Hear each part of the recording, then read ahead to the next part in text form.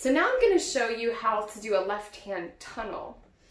You already know the G tetrachord on the D string, and we're about in page 8 and 9 of Essential Elements book. So what we're going to do is we're going to take your hand and make a tetrachord, your G tetrachord on the D string. Make sure your hand is rounded, your fingers are on the tips, your thumb is loose and under your second finger. And you're making a bridge over the A string. So it's like the A string is running underneath your hand and your fingers are bridging it. So your fingers aren't touching. So try just playing fourth finger in the D string, a G, and then open A without moving your fingers. If you can do that, you're making, your hand is tunneling the A string. And you can play, this is the perfect setup for good King Wenceslas in your book, which goes like this.